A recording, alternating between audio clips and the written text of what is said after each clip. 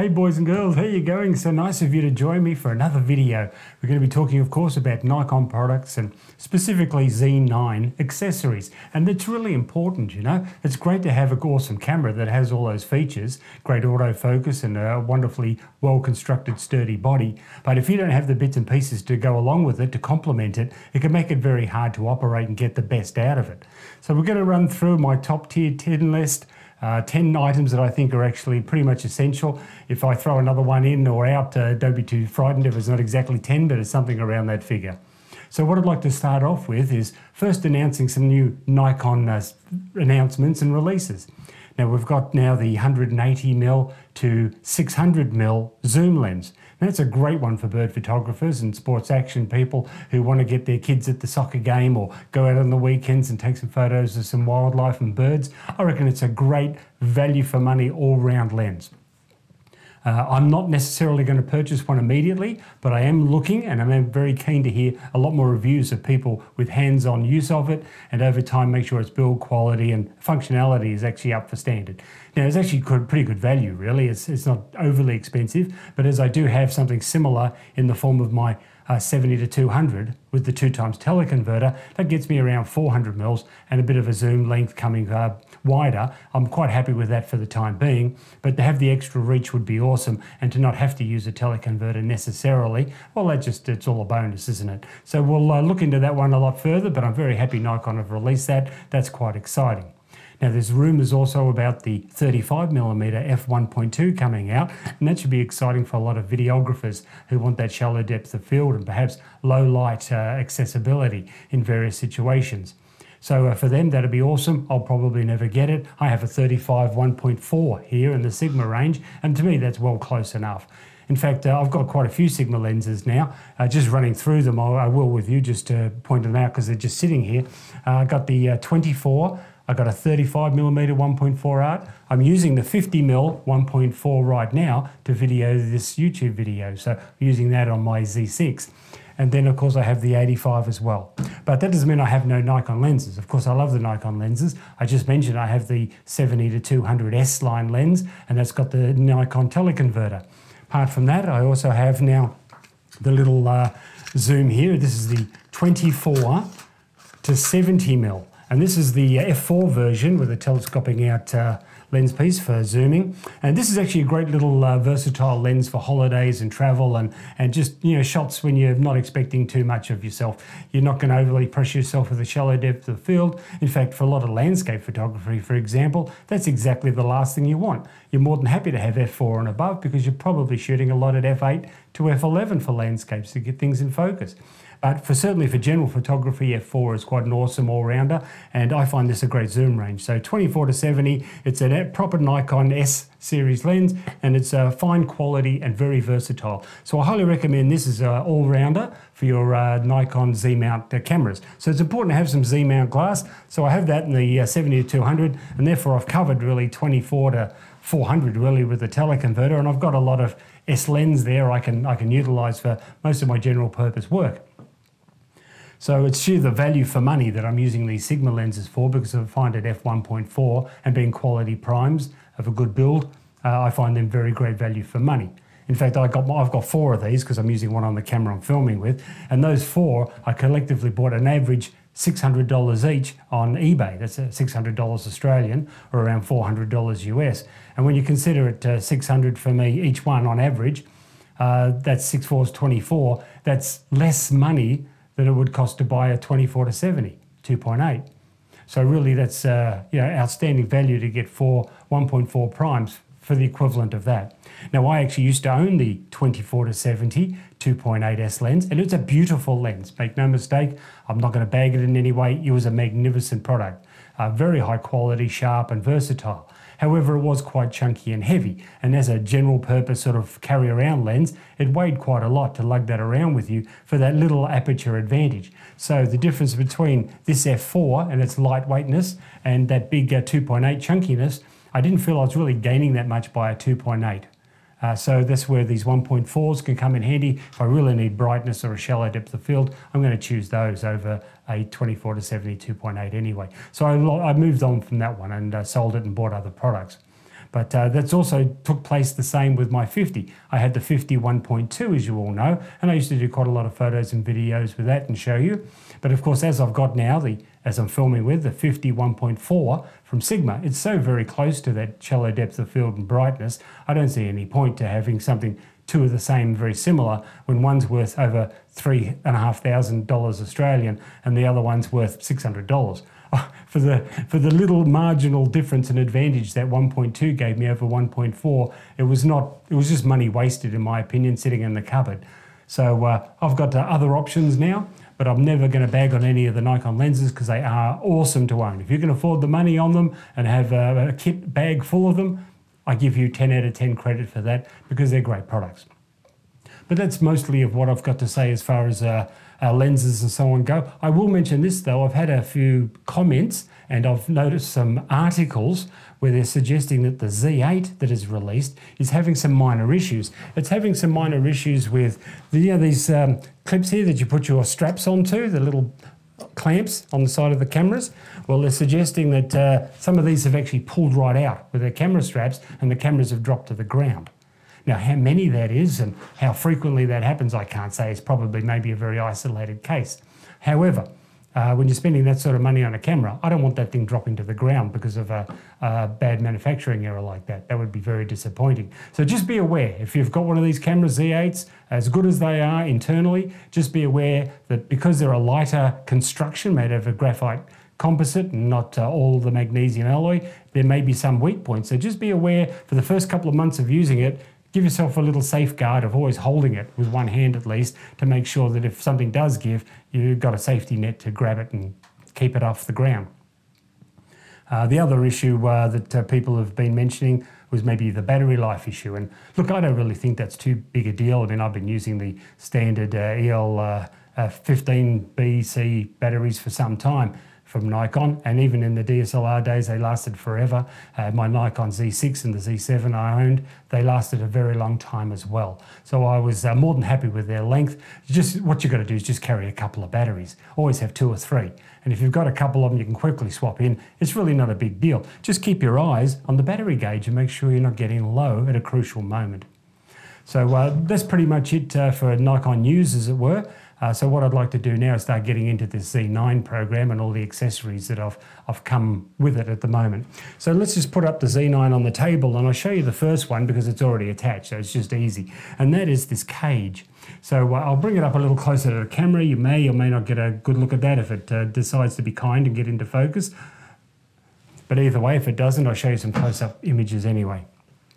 But here, what I like about this cage, I'm using it for a video application, of course, is all the little ports and side screws and thread holes, like an extra flash mount here, cold shoe you could call it, and of course you've got more threads, and we've got the ARIA mounts here, and more threaded holes on the bottom, and of course it has the Arco Swiss plate built in. So that's sort of a fantastic configuration for adding accessories that you want.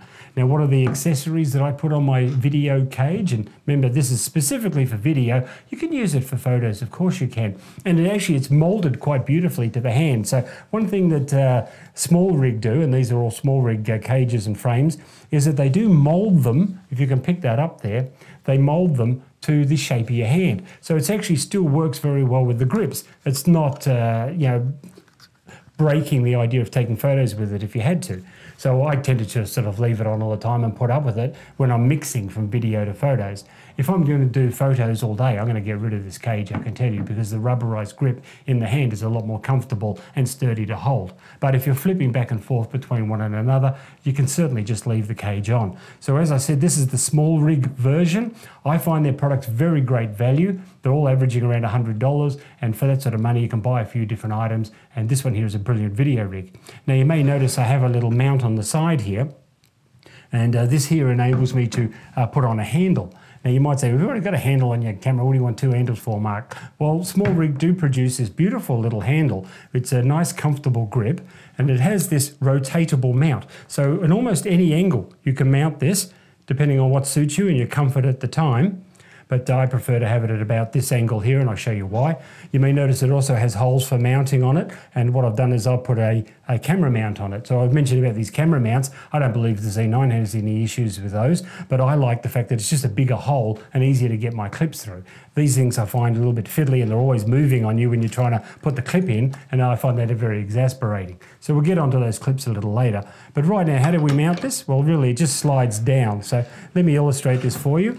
So there's a little button you've got to compress in there, and you slot it down, and you find the height you want. It is adjustable to some degree. Find the height you want, and then you just, as you can see, screw it down by thumb, and there it is. You've got a handle in there. Now, what's the point of this? Well, when I'm videoing, I don't necessarily need now a gimbal. I don't have to attach a gimbal, because now what I can do is I can hold it steadily with one hand, my left, hold it again with the right, and I can have a very steady and smooth motion because two hands are carrying the weight. So the weight isn't such a burden. When you're carrying with one arm, trying to do some photos, it can be a burden or annoying and uncomfortable and a bit ungainly. But if you've got two steady handles, put your elbows into your ribs like this, and you can use your body as basically like a giant tripod and get a nice, smooth, fluid motion doing video of people moving or animals, and I find this extremely practical. Particularly it's practical when you're going up high. So if you need some high elevation video, it's extremely comfortable and practical. If you're going to sit yourself there like a little tripod all day, as if you're a monopod, that also works for you. It actually is very, very comfortable. So I'm just encouraging people to buy good, comfortable items. And look, you know, the other advantage of this handle, and I'll be honest with you, I've been using the Ronin RS3 for some time as a gimbal, and it's a brilliant unit, but I've actually got rid of it, and I got rid of it for two reasons. Not because it was no good, because it was a magnificent unit, probably the best I've ever had, but I got rid of it because I now have the Z9. The Z9 was a bit heavy and weighty for that gimbal. You really need the Pro version, which I didn't have. I had the lighter version because I was used to using Z6 and Z7s. Now I've got this heavier camera and I'm using quite heavier glass.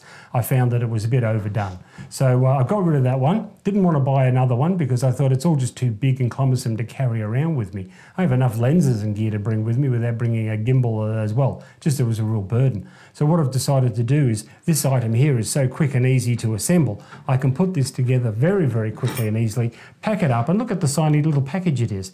The cage doesn't take any space because it wraps around the camera so beautifully that it's not a bulky item to bring. So if I know I'm going to be doing video, this is not really an accessory I'm bringing, that just stays on the camera and it's quite compact. This is really the only accessory I need to bring, and how small is that? It's a lot smaller than any gimbal you'd bring around with you and a lot more comfortable.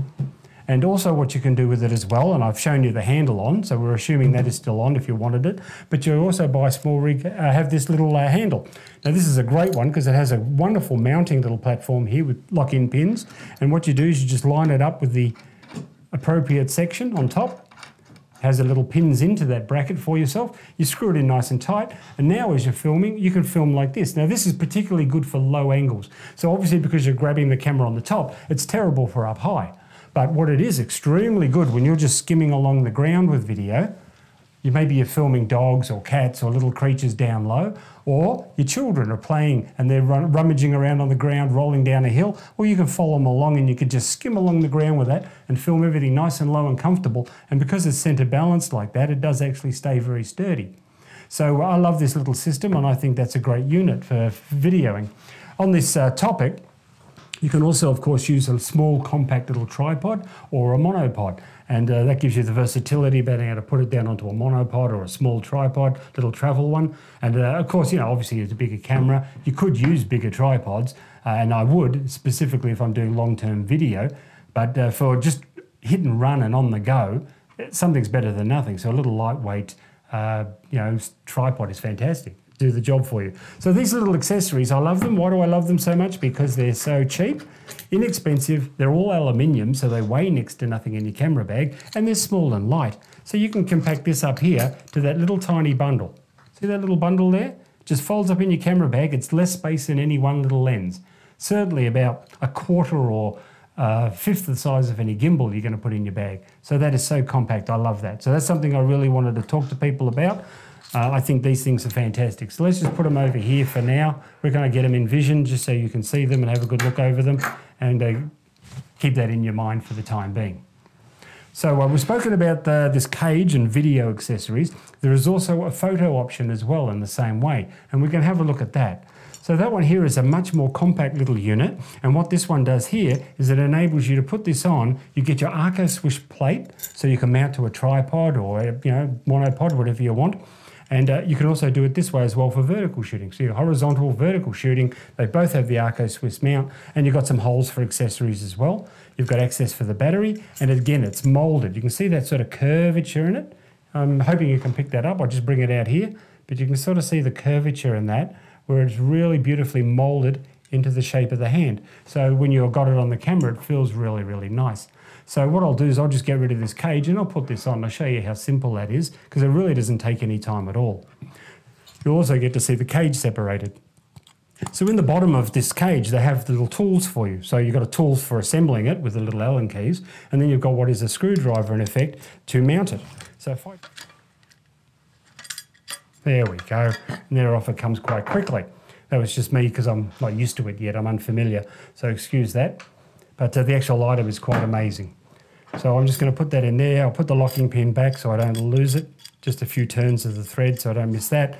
You put your little key into its little slot, and once it's in that little magnetic slot, it'll stay there forever. See, it won't come out. And there's your cage, so you can now see that quite independently, how compact it is and how versatile with all its little mounting holes, etc. And you can see here the profile of it, how it's quite smooth and molds into the hand very well. So that's the cage. We'll put that down for now. And now we'll have a look at this item here, which is the small rig L bracket. And so the L bracket, it fits on pretty much the same way as the cage does. You've just got to get it all the right way around. And there is a little trick to it, and that is only that when you put it on the right way around, you must make sure that your little strap clip there is facing up. What happens when you do that is it just enables it to be a bit more rigid and stay on a little bit better.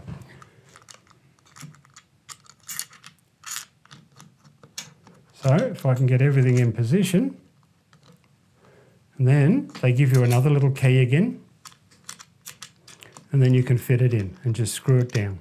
And look, it's 2 screws again, because you've got your one main screw for fastening it on, and then what you've got is another little screw. So I'll just get this down first. There we go. So I've got the main screw down, as you can see, in position. And then you've got the second little screw, which it says there, locating pin or locking pin. So we just screw that one down, a few twists. There we go, nice and firm. Don't have to overdo it. You're not trying to strip the threads. You just want it on. And there it is put onto the camera now. So your Z9, you've got your little L bracket. That empowers you now to mount it here on the Arco Swiss mount there. You can mount it on the Arco Swiss there, and of course you can hold the camera all day taking photos. If you want to do some handheld photos as well, it's extremely comfortable to use. You can see here that it molds on quite small and flush and doesn't intrude in you taking your photos, whether you're using your grip or you're using it horizontally. All your buttons are still accessible. You can still get to your battery ports and all your little mounting ports here as well, and of course your card slot's not interfered with at all. And this gives you the wonderful ability to be able to mount it quickly on and off a tripod when you want to. And it's, the other advantage of these sort of brackets and cages is that it gives a little bit of bump protection as well. So when you put it down, you're not putting it onto the camera, you're putting it onto the L bracket. That takes a little knock. Well, so what? It's a $100 item, whereas the camera's, a $8,000 item. So I'd much rather knock and scratch and bump a bracket or a frame any day than my camera. So that's a good safety precaution, as well as a very versatile unit. And I give these two thumbs up, because I have had a look at them in a good use, and I'm very comfortable with them and I love them. I've had small rig equipment for a very long time. I'm no marketer of them. I'm not trying to promote them because I've got shares in the company. I just believe in promoting something that's cheap, effective, and actually works and is great value. And they are that. So as you can see, you've got your little strap bracket just sitting up here. There is a little slot available for that, and that actually helps keep it all rigid and firm. So definitely don't remove this. Just put up with the fact that it's a little bit of a fiddle, a 1 second little fiddle, just to make sure it's in the right position when you put the bracket on, and then you're right to go. So loving that. They're great little accessories, and I give them absolutely 10 out of 10. So we were just talking about this nice L bracket from Small Rig that I think is wonderful and is a great complement with or without the cage, depending on your priority of doing videos or doing photos or a bit of both. So I'll put these accessories away. We've seen plenty of those for the time being. The one thing I'd like to talk to you about next, of course, is I think is extremely important when it comes to accessories and comfort, is the little eyepiece here. Now you may see this protruding eyepiece in the back of the camera here, and I'm referring to this item here.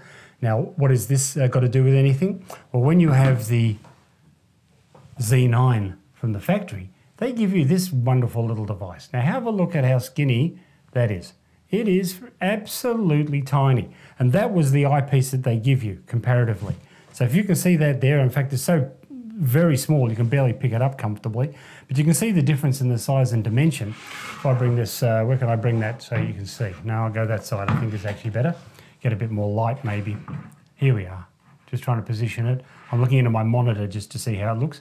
So yeah, so you can see the comparative there. You can see the eyepiece protrude out, and here is the old one. That is the original they give you. That flimsy, tiny little thing that basically diverts no stray light at all and just gives you a soft rubber bumping point for your eyelid up against the camera.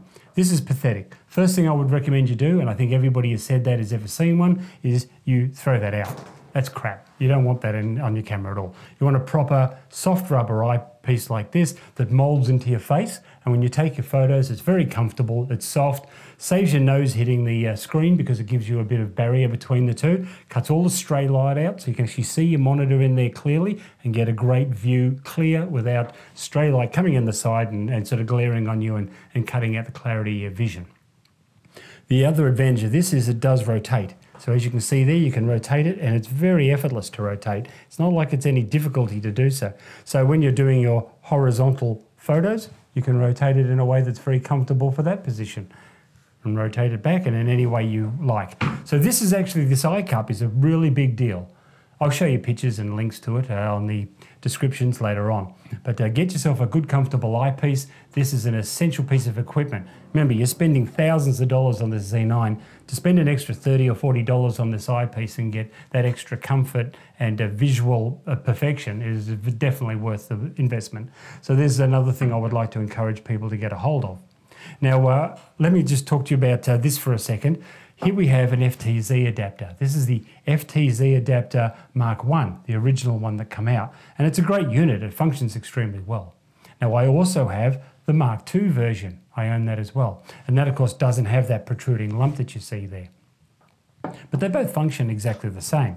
Now, the reason I'm mentioning this is because I just want to show you that on something like a Z9, it is really relevant to have the right type of unit. It's not that you can't use this, but if I just illustrate, when you put it on here, you can see that you're actually losing quite a lot of room there. You're not really having a lot of finger grip. You can get your fingers in, so if you want to hold this, well you can, but it's just a little bit annoying and intrusive. So I'd recommend you get the Series 2 version, and that just empowers you then to make sure that everything's nice and cozy and comfortable, and there's no intrusion in the benefit of having the grip. Because there's no use having a grip if you can't actually benefit from it. So I encourage you, if possible, not to use the one version of the FTZ adapter as this is. Use the Mark II version, which gives you a nice flush fitting and no intrusion on your finger grip. So you might say, well, why aren't you showing me the Mark II version? Well, I have the Mark II version. I'm using it on the Sigma lens on my Z6 right now.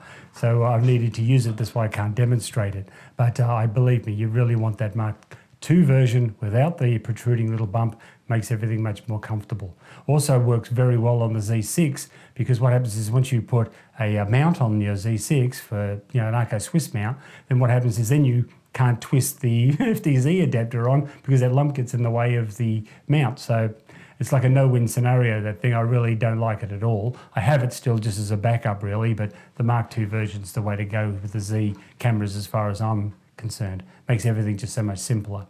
And we're just talking about that, so before I go on any further, I'll just say that my previous video, the sound quality and video quality wasn't that great.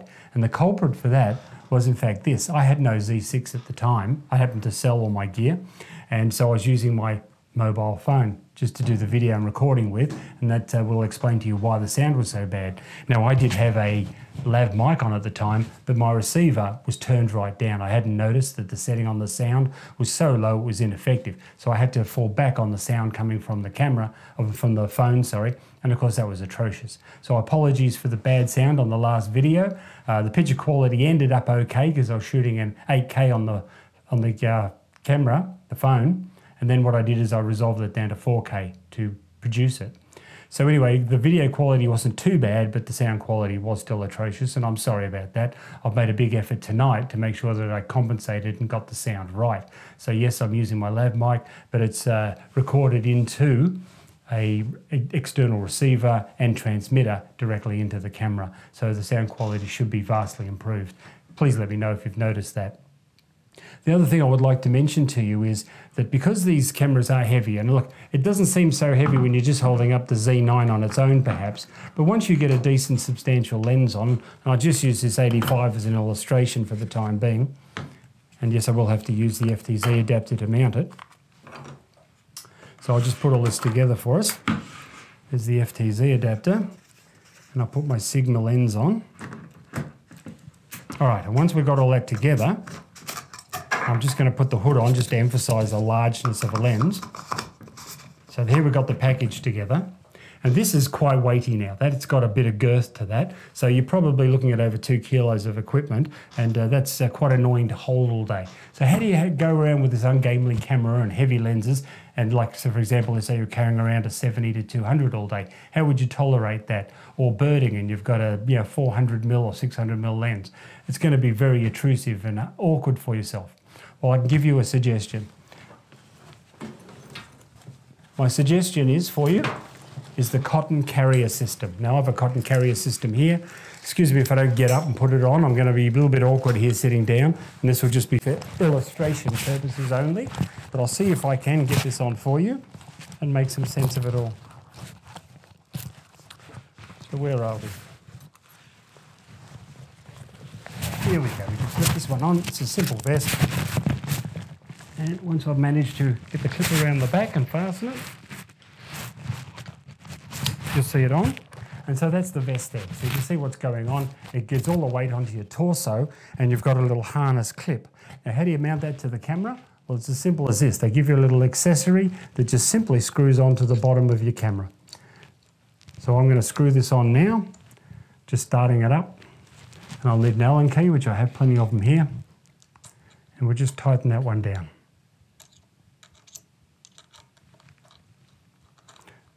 Doesn't take long. You just got to get it in the right position, and then you just tighten it down to your satisfaction. There we go. And we've got that on. It only took a few seconds, didn't it? And so as you can see now, you've got the little mount on the bottom. It's just a little slot arrangement. And so what you do is you put it sideways, turn it that way, and it stays on. Hands-free. No hands necessary to carry a camera all day. You go on your little hike, you can carry something in your hands, carry a little camera bag or a lunch box or a tripod or something. Because your hands are free, it means you can carry this thing all day and there's no burden. And it doesn't feel unnecessarily awkward or heavy at all. But it's certainly a lot better to have your torso carry all that weight, especially in the center of your body line from your backbone, and therefore you don't notice the burden of the weight all day. I think this is a highly recommended structure to have if you're going hiking for a very long walk, or like you're an event photographer and you're doing maybe a wedding or a festival all day. You don't want to have to carry that thing in your hands all day. It's going to kill you. And if you have a strap on your neck, it's going to be jarring your neck all day. You're going to come up with one hell of a headache by the end of the day. So I'm encouraging people to get a cotton carrier system or another branded one that's of similar quality. I think the cotton carrier is a really good quality one, and also like the feature that they have all these other little straps on them. So when you want to like a backup, for example, I can now clip this in, and now I've got a camera strap attached to it, so that when I'm having it separated, I let go of it, the strap will catch the camera and it doesn't go to the ground. So it's an awesome little backup system. They give you 2 straps. I would never have 2 because then I find it too hard to take photos. If you've got 1 strap, you can take your photos and it's not a burden or an intrusion. But you've got 2 straps, you've got 2 hands fumbling over all your controls. It's extremely annoying. But as a backup system, it's really good. And for carrying around all day, how could you beat this? This is a wonderful system to have comfort and control all day. And let's face it, you never have to put your camera down. you also never lose your camera. You can't say, now where did I put that thing? Did I put it? If you can't see your camera in front of you like that, you've got issues. So you certainly know where it is all the time. And it's very quick and sturdy to release. It stays on. It's never going to come off. The only way to get this off, you can't get it off just by lifting it up or bouncing. You have to twist the whole camera on that angle, 90 degrees, and then pull it out. And then you do the same to put it back in, and then it locks in position. I have a whole video on this system, but I just thought I'd quickly introduce it now because it's certainly most relevant since we've got involved with the Z9 and its extra weight. So I thought I'd show you that one. I hope you like that little demonstration. So sorry, I didn't even think about that I had the microphone, of course, on my chest. Then I put the cotton carrier system on, it probably drowned out all the sound. So I'm just going to reiterate it very quickly in case the sound was grotesquely interfered with, that the cotton carrier system is very quick and easy to put on. Simply a little buckle like this. It doesn't take more than a few seconds with a simple Allen key that they'll give you. And then by using that harness, you support your hands free, and it's very safe and comfortable all day if you're a wedding or event photographer. So I use it all the time and I highly recommend it. It's a brilliant option for getting the weight off your neck and shoulders. So I've just removed that little cotton carrier system pin because there's something else I want to talk to you about. A Nikon Z9 has a wonderful big battery. It's wonderful. It'll last most of all day for photos and video, providing you have modest use, within reason. Doing 10 hours of video, maybe it won't, but it'll certainly last a long time for most applications. And so that's great, but what do you need if you're running out of battery? What can you do? Well, you can buy a second battery. That's not a bad choice, but it's about $300 or $400 and it's pretty expensive to buy a second one. There is also another option, and the other option here is a battery block and a transfer cable. So what am I talking about here? Well, I have this one here and proper power transfer cable. And what you can do with this here is you plug it into the appropriate socket, USB-C. You can see the blue lights coming on there, I think. Plug it into your USB-C terminal, and now you're powering your camera. Now, how do I know it's going to be powering the camera? Well, because it has a little red light that'll come on and show you that it's working. Can you see that? Just under here, you probably just see the little red light there because the L brackets are covering it a bit, but I'm sure you can still see it in this area. That's showing that it is powering the battery. So regardless of what charge you've got in your battery, all the power is coming from this first. The only time it's going to start using the battery now in the camera is when you unplug the battery pack. So how do you carry this around? You might think, well, that's a nuisance. Well, this is where this bag can come in handy. You can have a small camera bag like this, and you zip it up, have a little strap, and you can put that on the side of your shoulder, and you can power this thing all day, and you can roam around, you can take photos and video all you want, leave it on a tripod all day and it will just charge the entire day and you'll never run out of power. This battery bank here would actually be equivalent to 5, I would say 5, maybe 6 of the EL15 batteries that you'd have in your Z6 or Z7, and probably 2 at least of the battery in the Z9. So it's very, very strong and it'll last you all day and you never have to worry about power again. So if you are knowing you're going to do a lot of videoing, something like this or a second battery is pretty essential. I'll tell you what I find, and I like to show you what I actually use. I have a little what they call a bum bag here in Australia. I don't know if that's what they call them in the States or anywhere else, but a little bum bag, and what I'll do is I'll put it in that. And the reason I put that there and then just strap it to my side is because what happens there is nice and snug on the body and it doesn't move and not going to come off and doesn't flap around. So that's just a tidy way of having the battery, and then of course being able to photo and film all day and never worry about your battery life. Just a tip, a suggestion there, but for even just having this battery pack around with you in case you may use it is fantastic, because what happens if your phone starts running out of charge? Well, you can charge that with this. If you've got an iPad or anything else, you can charge it. So you never run out of battery power. So leave one of these in your camera bag, and then you'll always have power with you and you don't have to worry about battery life. And of course, it works with the Z6 and Z7 Mark IIs as well. So of course, that's a great all-rounder as an item. So I'm going to encourage that. A good power transfer cable as well, I think. Okay, and so last but not least, we're going to talk about something else with the cameras, and that is, of course, we've spoken about this battery door, which I think is actually amazing. I love the fact that it has a lock on it.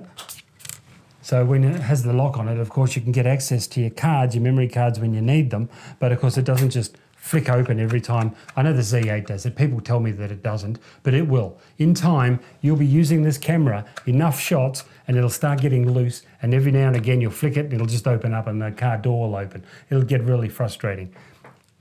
take it or leave it, or my word for it, but I'm pretty confident it's going to happen because it is exactly the same battery door. It's not a different one just because it's a Z8. It's the same design at least anyway. So this idea of the lock is wonderful because I know that the cards are always secured and sealed and they're not going to flick open. But while we're talking about cards, I'm going to show you my memory card, and so you understand where I'm coming from. What I have here is a Pergear card. It's a 2 terabyte card. Now you might say, oh, 2 terabytes, that's crazy. You know, why would you have that much storage? Believe me, on the Z9, that's not a big deal. If I shoot at RAW 4K that is downsampled from 8K and N-Log, I can get 2 hours worth of video on this. So that's it, really, 2 hours. Maybe a little bit more because I've got a second card, of course. But my point being that don't think that a 128 gig card or a 515 card is going to do you. That's all right for a backup or an overflow card. Your primary card in a Z9, if you're doing video particularly, and that's what we're talking about here, if you're doing video, you want a good quality and a very large file. So you want at least, I'm thinking 1 terabyte would really be the minimum I would recommend in a Z9 if you're doing any length of video and of high quality. And let's face it, let's just think about this a bit. Why would you buy a Z9 and then choose the lowest quality video option? Why not just stick with your Z6 then? So the only reason you're buying this is because of all the options and accessories you got. If you're not going to use those options, what'd you buy it for? So, you know, if you're going to spend the money on a good quality card and one of decent volume. As I say, I've got 2 terabyte cards. I think they're extremely appropriate for this camera. And while we're talking about memory, there's another issue with memory. You know, it's all very well to say, oh, I've just taken 2 terabytes of video or 4 terabytes of video using up both cards for the day. Now what do you do with those files? Where do you put them? Do you have a hard drive space on your computer sufficient for that? Do you have an empty 4 or 5 gigs on your computer? I hope you do, because you're not going to be able to do anything with that video and edit it if you don't. The other thing I've done that might be useful to think about is I've bought an external hard drive, 14 gigabyte hard drive. And so what I do is I download the files on that and then process it and then put them back on that, and that way it doesn't interfere with my actual computer's memory as such. So my internal hard drives and processors and so on are not exploding because of these massive files being stored on them. So consider definitely, if you're getting the Z9, to upgrade your computer hard space storage, because you're really going to need multiple terabytes of extra space, not only for long-term storage, but also even for the sheer processing of the video and its expansive file size. So in summary, for the whole journey, what we're talking about here is various brackets that make life a lot easier. We're talking about accessories such as the handles, for example. You can have a top handle, you can get side handles that'll fit on those cages, and also, very importantly, things like a cotton carrier system for supporting the weight with such a large camera and its lenses. And I think if you do that and you get the right memory arrangements, both for your computer and the correct cards, and here's another little detail about the cards while we're talking about them, it's not about their speed only. So you might look at the card and say, oh, look, it has 1700 megabytes a second speed. Fantastic. Well, that's great, but that could just be a really fast peak at the beginning, and that can drop extremely low after a few minutes.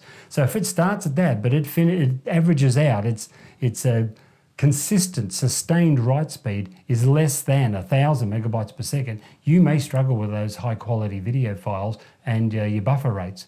So the Pergear one I happen to have has a consistent write speed of 1300, and that's really good. That's actually probably exceptional.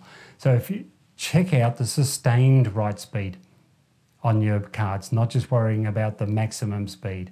And that's the essential thing to getting the best longevity and great results from your camera.